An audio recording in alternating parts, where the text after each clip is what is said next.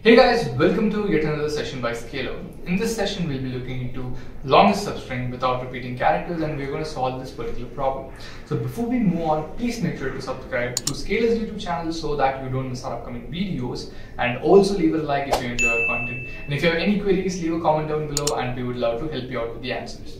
So now let's understand what will be covered in this session. First of all, we'll be looking into a problem statement in the topic which I just said, which is longest substring without repeating characters.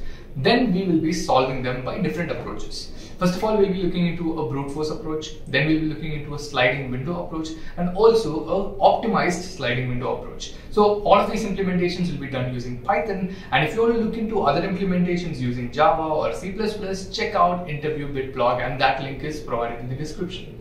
So now, without any delays, let's begin with the session. Okay guys, first let's understand the problem statement of the longest substring without repeating characters. So let's take a string S. Okay, so this is the string S. Okay, so the task to find the length of the longest substring without repeating characters. So how long a substring is there without repeating any characters? For example, in this case it is 3, and in this case again it is 3.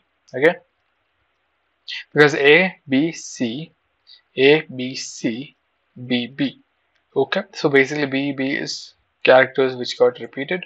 This W is characters got repeated, and another W. Okay, so now ABC is the longest substring without repeating characters among all the substrings. So ABC, again A is repeated. So in this case PW, no, but WKE, so or KEW. So this is the longest substring. So WK is the longest substring without repeating characters. So this is basically the example which we wanted to show you. Okay, so now let's take for example, substring is a contiguous sequence of characters with a string.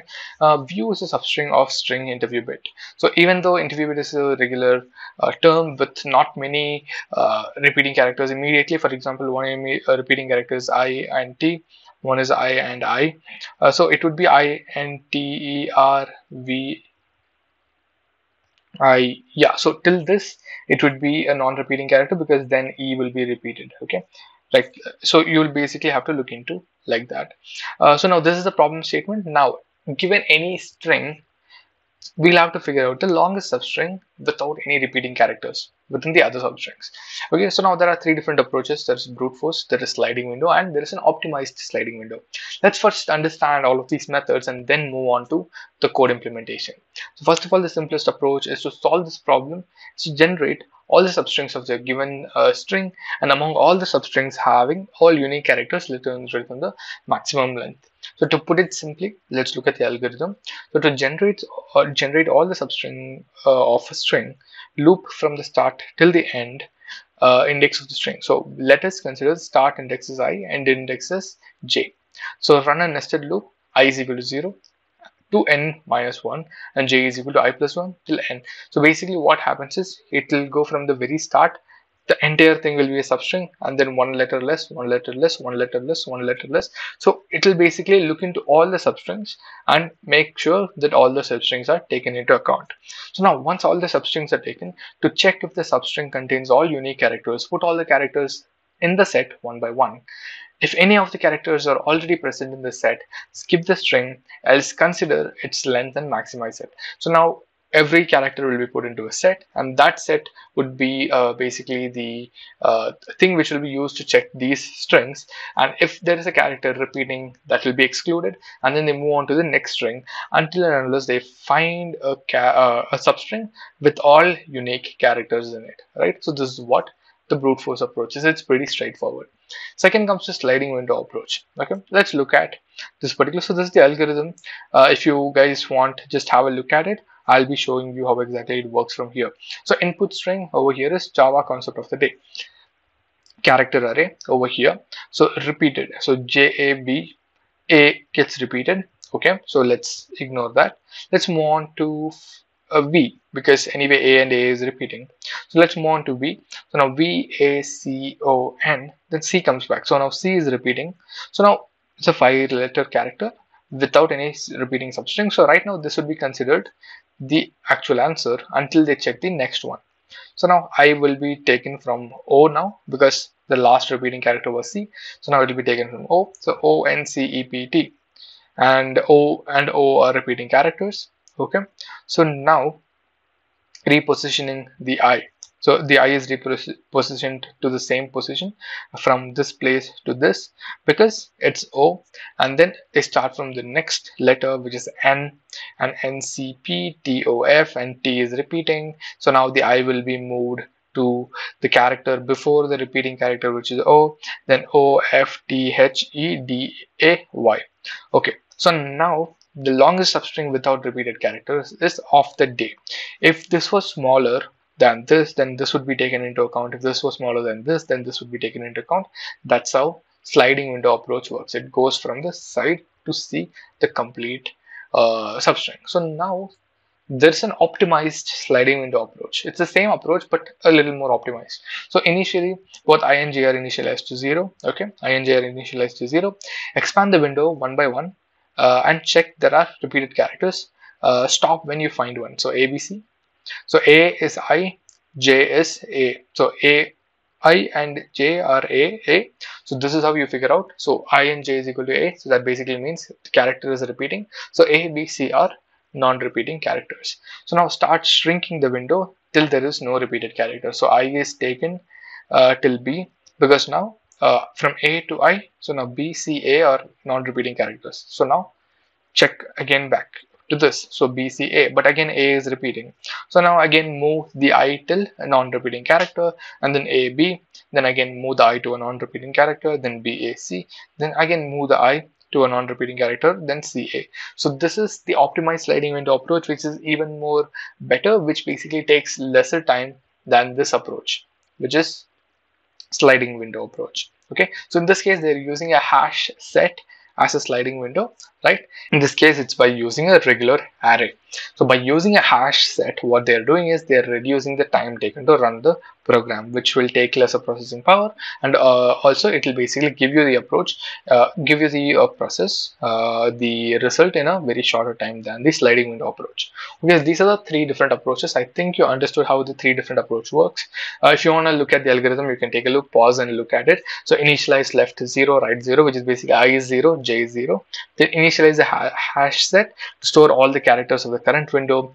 So index right toward N, and then the right one moves, and if it finds a repeating character, it stops there, and then the I is taken to the next character so that there is no repeating character. So then that is taken, and then the same process is done again. So this is optimized sliding window. Now let us look at the code of all three of them one by one and try to execute them and understand how exactly they differ. Okay. First of all, brute force approach. Let me just copy this. Before copying and moving on, let me just quickly explain. So start and end characters is equal to 0x128. Okay, so for then we have a for loop. So this for loop is taking start end plus 1. Okay, so C is equal to S of Y. And over here you can see S is provided as hello. This is the string we are taking, and so we want to check what is the unrepeating character, like length of the longest substring without repeating characters in this hello string. So S is taken over here. So C is equal to S of I. First S of I would be 0. So if S of I, the first character would be H, so H will be taken and H will be checked first. Then from H they go to E, they go to L, and when they come to the next L, there would be repeating characters. So the for loop would break, it will come out, and the length of S would be taken, which would be 3, and then the result is 0 right now. And then they go to another for loop and they do same thing. In this case, they check the next string in order to figure out, and they return the result. So now the result, what would it be in this particular case? It would be HEL, which would be 3. Then they start from LO, which would be 2. So HEL is basically the longest substring without repeating characters. Yeah, so that basically would be number 3. So there would be 3. Let's see if that's the answer. Over here, I'm going to paste run. Okay, so 3, right? What if I change this to scalar academy?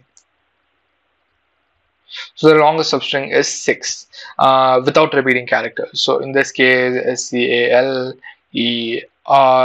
then A is there, so it is 6.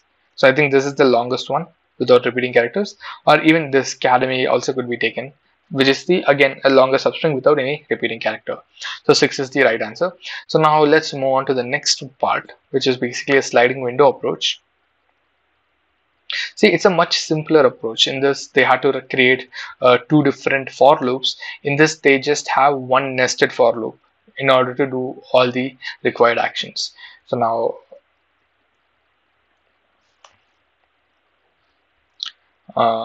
sliding window py, right? So now let me run this. So answer obviously should be 3.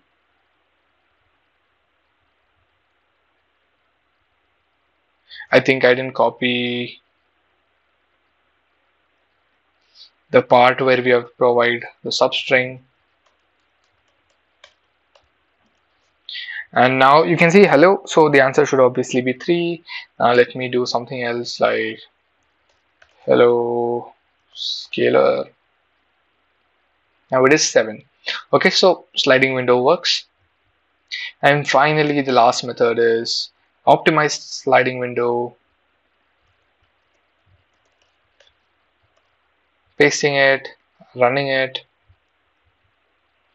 So the answer would be 3, but the only way you can figure out if something is properly working is opening up your own terminal, your own thing, and check out how exactly the time varies for all of these, right? So you can check out how exactly the information varies for all of this. The normal approach, sliding window, an optimized sliding window. So this is basically the video. I hope you guys have understood. Again, if you want to look at other implementations of code in Java or C++ or other languages, you can go check out the interview bit blog, which is available in the description box below. You can just click on it and you'll be taken over there. And yeah, so all the other implementations are over there. You can read about the problem and try to solve those problems by solving it by yourself. Okay, so that's basically it for this particular session, guys. Thank you. Meet you in another session.